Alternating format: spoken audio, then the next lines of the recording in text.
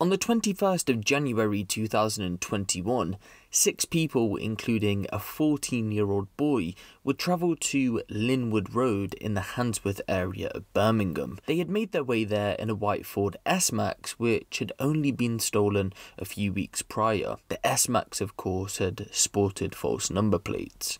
Upon arriving on Linwood Road, the group would spot a 15-year-old boy, Keon Lincoln, who had been talking to a friend at the front of his house.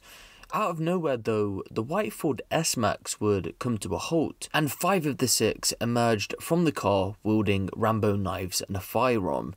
To this, Keon would jump over his garden wall and ran up the road. But the group gave chase and he was stabbed from behind.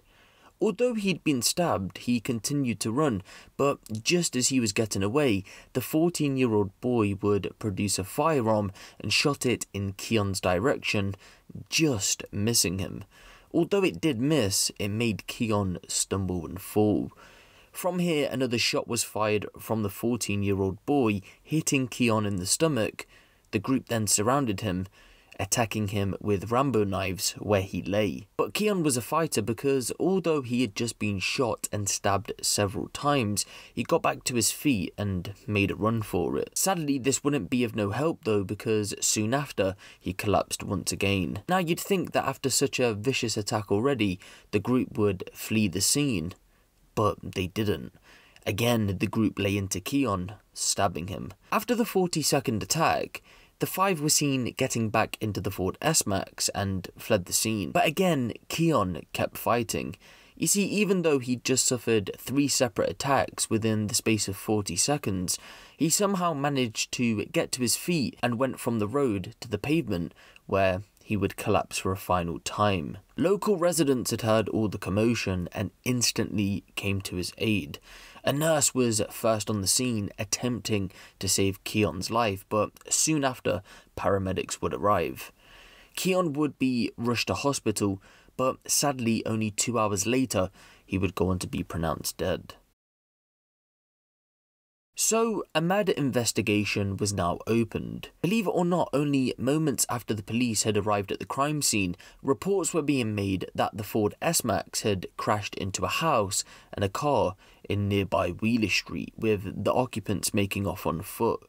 It's been said that the driver of the car potentially saw a police patrol car and may have panicked when he realised the police were so close behind him. Either way, from here, the group split up. 18-year-olds Michael Ijokawu and Tajim Brakenbridge are captured on CCTV, walking calm and collected as if they hadn't just taken part in the murder of a 15-year-old schoolboy.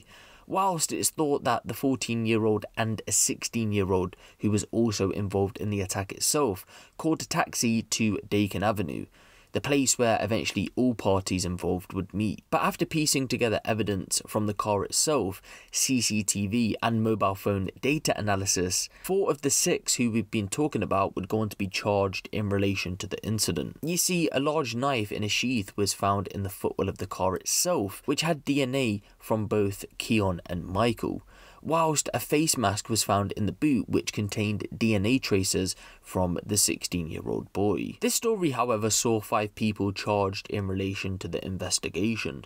You see, 18-year-old Kieran Donaldson, although not present at the attack itself, had supplied weapons that were used to inflict the injuries on Keon. It's thought that between October of 2020 and January of 2021, he purchased 10 Rambo knives, 2 survival knives and 2 machetes. Either way, all would go on to deny the charges that were brought against them, so they went on trial at Birmingham Crown Court. In court, information had started to come out saying that the police couldn't find a motive behind the attack, and still to this day, there's no answers. All we know is that the 14-year-old boy had knew Keon according to him, but it isn't exactly clear from reports how this was so. After a 5-week trial, however, 4 of the 5 were found guilty of murder. Kieran Donaldson being found guilty on the lesser charge of manslaughter for supplying the weapons. According to reports, all 5 are to be sentenced on the 29th of November 2021. But again, we'll never know the true motive of why Keon Lincoln was murdered, unless at some point one of the people involved give a statement to say why they done it. One theory that came out by lead detectives after the trial was that the 14-year-old boy may have gone out of his way to target Keon to impress his older friends, with Keon simply being in the wrong place at the wrong time. But if that is the case, how sad is that? Being on your own front doorstep means being in the wrong place at the wrong time. So you're trying to tell me that a 15-year-old boy can't even feel safe on his own front doorstep because of attacks like this? Just so you guys are aware though, this isn't the end of the investigation. Yes, although 5 of the people involved have been convicted, remember there was 6 people in the car on that fateful day, and 4 of those 6 have recently been convicted. If I do get any further updates surrounding this case, I'm going to post them over on my Instagram, which will be linked down in the description below if any of you are interested. For now though, I do want to take this time out just to say rest in peace to Keon, and I do want to send my condolences over to his family and friends.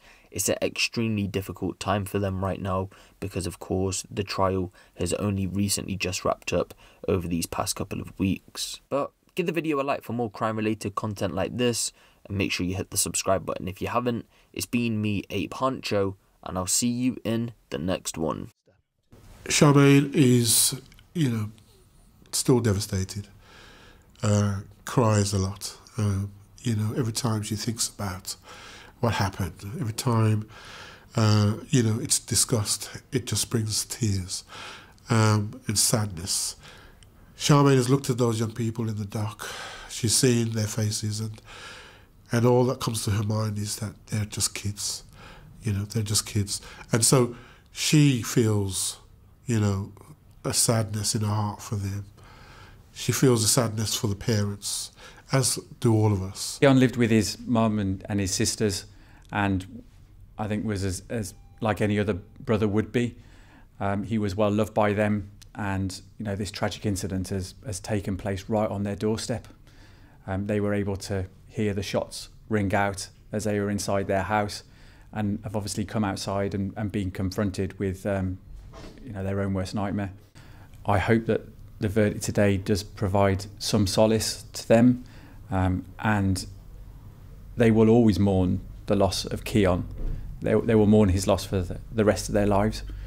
But hopefully now knowing the answers to the questions that they've had for a good number of months will provide some form of solace to them